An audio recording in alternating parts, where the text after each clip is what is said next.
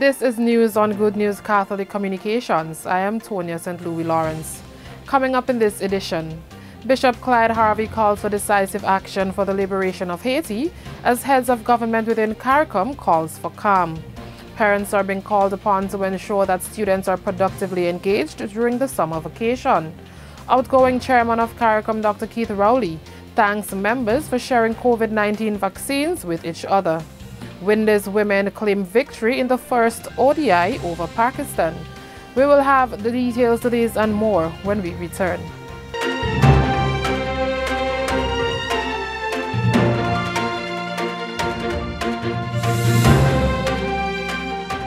Home is easy as 1, 2, 3. Thinking about your new home? Think easy. Think a Republic Bank Home Easy Loan. Think affordable. Think convenience. Think Republic. Home is easy as 1, 2, 3. Republic makes home easy. Wow, that was such a breeze. Own your home with ease. So whether laying that first brick or purchasing an existing home, we've got you covered. Republic Bank will get you those keys hassle-free in no time. Home is easy as 1, 2, 3. Drop by any one of our 8 locations today. Getting your new home is easy with Republic Bank. Republic Bank. We're the one for you.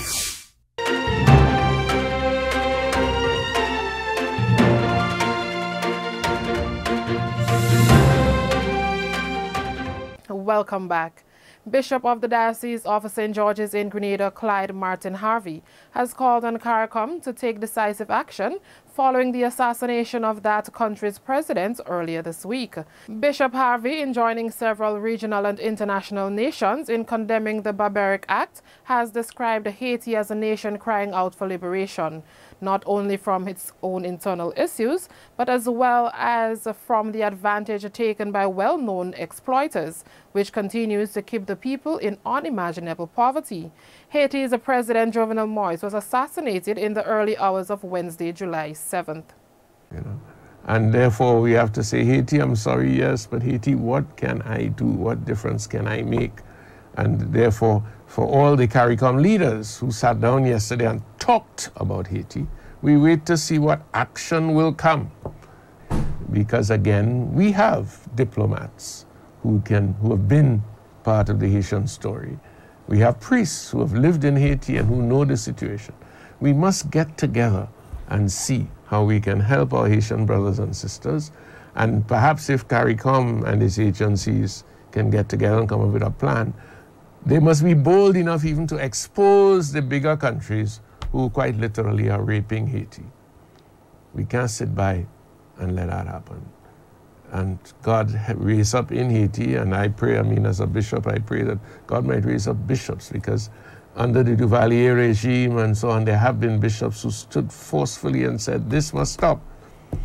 And there are bishops now in Haiti who are working. But when you're working, as I know only too well, when you're working at that level for the liberation of a people, you must also be working to secure that future once liberation comes. Because you could liberate people, free them from one dictator into the hands of another, from one mess into another mess, and that is not what Haiti needs right now. Bishop Harvey calls on parishioners to commit to prayers for reconciliation and peace in Haiti. Holy Mass was celebrated in honor of the people of Haiti following the weekly program Conversation with the Bishop on Thursday. I don't know what the assassination of President Moïse means. Maybe it might be something that will turn out for the good. But the Haitian people continue to suffer. And God says, I'm sorry. Because God's hands are tied, because Haitians and other people at the highest levels continue to refuse to act for justice, for peace, in a spirit of love. Meantime, CARICOM, in a statement issued after Wednesday's meeting following the assassination of Haiti's President Jovenel Moïse, declared that the heads of government are shocked and saddened by the assassination of a member of the CARICOM family, His Excellency Jovenel Moïse, during the early hours of July 7th, 2021. Heads of government strongly condemned this abhorrent and reprehensible act that comes at a time of deep turmoil and institutional weakness in the country. They called for the perpetrators to be apprehended and brought to justice and for law and order to prevail. In light of Haiti's membership of CARICOM and the family ties that bind the people of Haiti and CARICOM together, CARICOM expresses its willingness to play a lead role in facilitating a process of national dialogue and negotiation to help the Haitian people and the institutions to craft an indigenous solution to the crisis. They call on the people of Haiti to remain calm and to overcome the differences and unite at this moment of national peril. Heads of government extend condolences to the family of President Moise and the government and people of Haiti. As a mark of respect, the member states of the community and the CARICOM Secretariat will fly their national flags and the CARICOM standard at half-mast for 3 days from Wednesday, as well as the day of the funeral. Concerns were also expressed by the regional grouping for the president's wife, who is being treated at a U.S. hospital. Indeed, a very sad situation there unfolding in Haiti.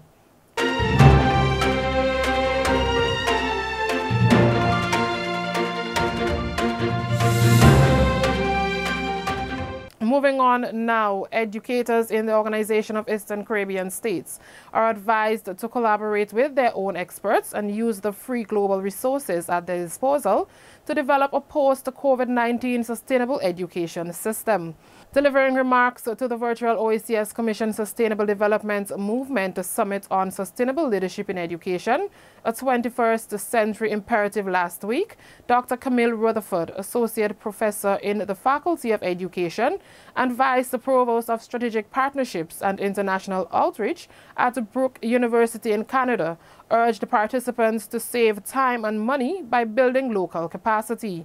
While governments have traditionally sought advice from consultancies from external sources, this can be a very colonial approach. After the initial capacity building, there is no need for people like me, as the region has the ability to develop and implement an education system that ensures all students are able to assess their true role in the global world, the Jamaican-born professor stated.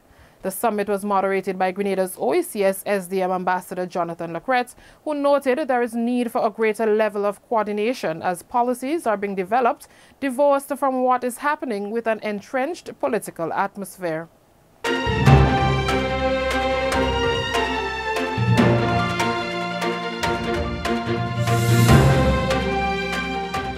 Amy J.W. Jones, a local author, is among a list of published authors in Grenada who are members of the Grenada Association of Published Authors.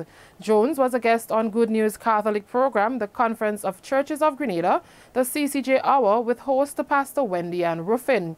Jones explains the difference in the work of the Writers Association and the Published Authors of Grenada.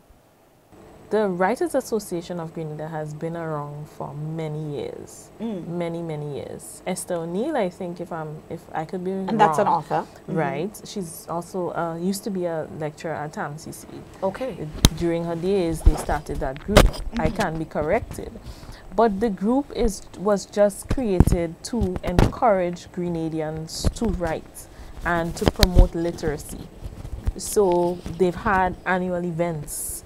They have voices. There's a series that they have, Voices of the Crying Youth, the Daring Youth, and poets, performers. They come out every year, most time around June, to promote poetry and promote writing. Okay. So that's basically about the Writers Association, and it is functioning. It's functional right now, and it's open to persons who want to be a part of it. Okay. And the Published Authors of Grenada started just about a year and a half ago, about 2 years. So that's very new. Right. So we've noticed Mr. Ambrose and those that are really heading or spearheading the group, they've noticed that we do have a lot of published authors in the country. Right. So they just wanted to find a common ground to get everyone to come together. Okay. So as of present, what we're doing is we're traveling around Grenada and we're having pop-up book sales.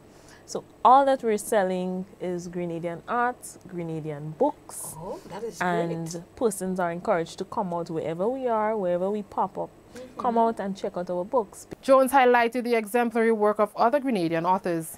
Just recently, we had a young lady she's Grenadian, currently in the States, published a book, telling a story about her battle with cancer and how she overcame. And about 2 or 3 months ago, we had Kiana, that's another young person who would have published as well a children's book. Great. So you'd be surprised before you blink, there's somebody else coming out with something else. That is so cool. And there are avenues, and I always encourage persons, young as well as old, if you need information about self-publishing, because it's kind of the easier route to go to. Oh, yeah. And cheaper. Grenadian Amy G.W. Jones explains her published journey. Beyond Fables Poetry is my baby. This is my first book. And it was written in over the period of 2010 to 2013. It was published in March of 2014. Let's just show it. So. Right. So it is a poetry book, very small, easy to read, and it's actually written for women. Yes, I have sectioned the book into 4 pieces, and they're to mothers, to black women, the struggles of women, and this thing called love.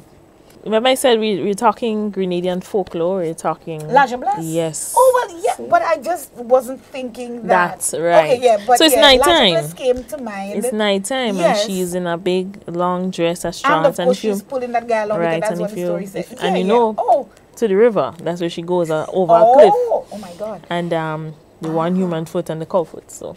Yeah. So, our folklore. Yes. Our folklore. But this book began as just a blog.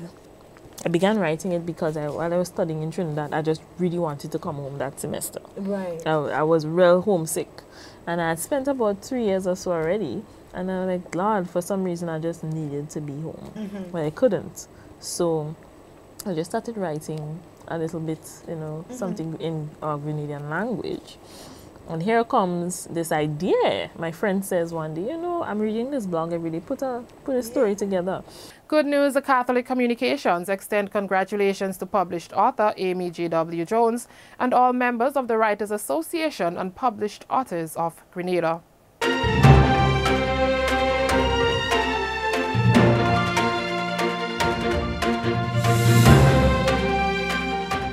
Bishop Clyde Harvey has called on parents to play a more dominant role in providing adequate opportunities for children during the summer vacation. This as the curtains will come down on the term following several challenges, including managing the global pandemic and disruptions due to work-to-rule industrial actions.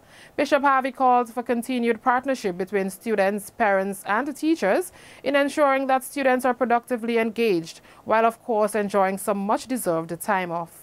Particularly at secondary level, but beginning with those who have just had CPA, yes. I think parents have to ask, what can I do with and for my child over these 2 months that will enable the child to come to September saying, wow, I'm a better person, I know this and I know that. I'd love to see those who speak different languages, taking a group of children and teaching them Spanish, for example, or French. Ah, ça va bien, hein? Sta me gusta mucho. It is, children are really well placed to learn a second language. Bishop Harvey shared his vision on how the church itself can contribute to positive engagement of children at this particular time. I'm hoping that by the time we come around to next year, that the church as church will have so looked at and reorganized the education system that we manage that we will have a lot of these things in place. Right now, we're still feeling our way with that. COVID has not exactly encouraged us. But it's very, very important. And if I may speak to any little children listening, but especially to grandmothers listening, encourage a child to do something. If you know somebody in fifth form or somebody at TAMCC who has a skill, get them to teach the child the skill. And all of you, people who are people of leisure, you have very little to do in terms of your life is safeguarded by whatever you have in terms of wealth and so on. See the holiday time as a time to reach out. Bishop Harvey reiterated the benefits to be derived from active and less formal learning during his weekly program, Conversation with the Bishop, on Thursday. So let's first of all, try to encourage in our children a commitment to vocation learning, to find something they love doing and learn how to do it. Even sports, to really take the time to perfect the sporting skills that you have. But I would like to see more of the communication skills becoming involved in that. It would be great if at secondary school level, every child who did French and Spanish left secondary school speaking fluently, you know? And if I might put in a little plug, Creole. I know Dr. Joseph. Dr. Joseph, I understand, she, over the years, has had some classes in Creole for children. Actually, I could go and sit in one of those classes now myself, you know. But these are things which you would be surprised at how they build up character, at how they build up self-confidence. Still to come, Marian Devotion on Sunday, led by Holy Family River Sally. Stay with us.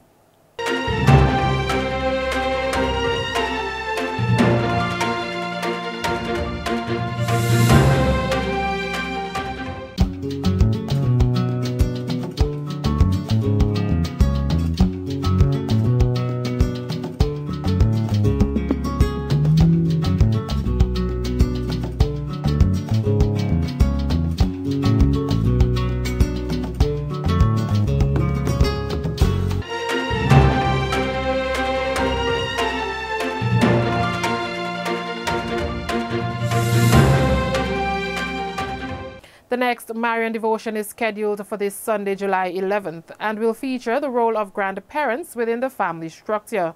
Holy Family River Sally will lead this Sunday's devotion. Deacon Cecil St. Louis will share on the topic, Grandparents' Strength and Hope of Caribbean Family. In this vein, parishioners are reminded to submit ideas as to how best the day can be observed. Pope Francis has designated this year as the Year of the Family. The call for prayers and focus on family life is twinned with the Year of St. Joseph, patron of the Universal Church and the family. Parishioners are requested to submit suggestions to the Diocese Secretariat in an effort to shortlist appropriate ways of honoring the extended family and the role of grandparents. Individual families are also asked to come up with their own unique plan in recognition of grandparents.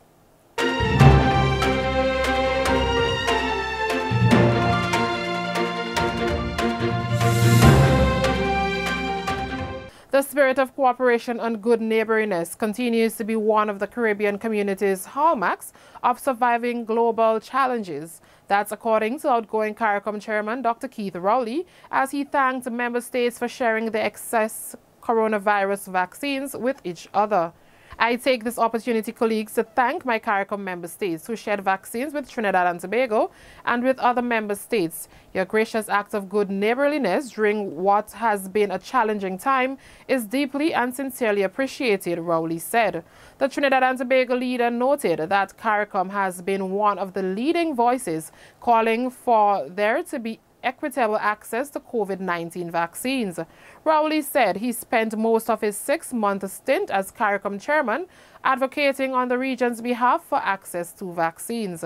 The Prime Minister added that he believes none of the member states would have been able to withstand the effects of COVID-19 alone.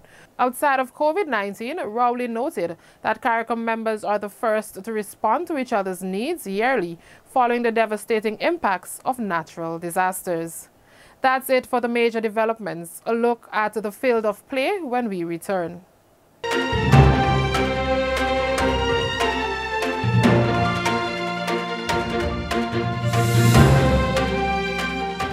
Home is easy as 1, 2, 3.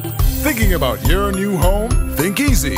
Think a Republic Bank Home Easy Loan. Think affordable. Think convenience. Think Republic. Home is easy as 1, 2, 3. Republic makes home easy. Wow, that was such a breeze. Own your home with ease. So whether laying that first brick or purchasing an existing home, we've got you covered. Republic Bank will get you those keys hassle-free in no time. Home is easy as 1, 2, 3. Drop by any one of our 8 locations today. Getting your new home is easy with Republic Bank. Republic Bank. We're the one for you.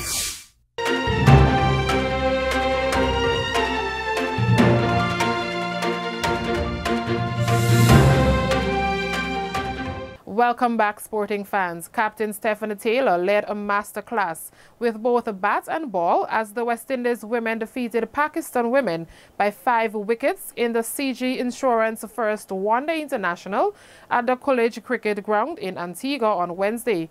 Taylor won the toss and elected to bowl first.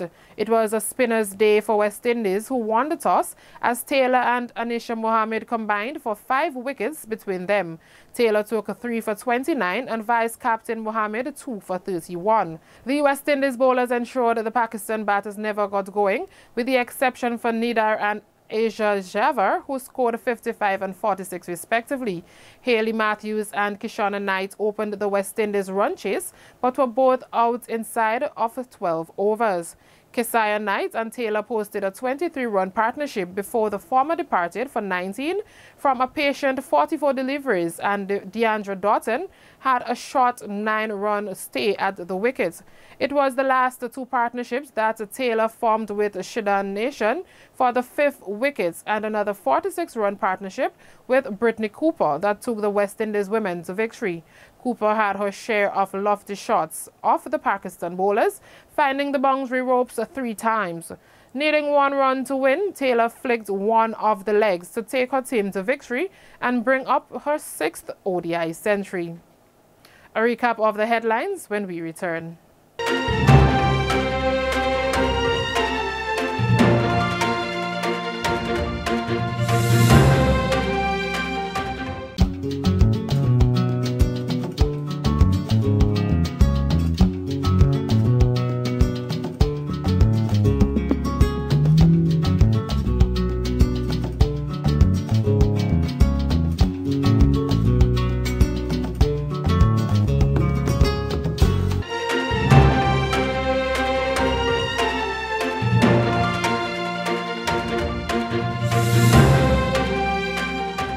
And now for a recap of the headlines. Bishop Clyde Harvey calls for decisive action for the liberation of Haiti, as heads of government within CARICOM calls for calm.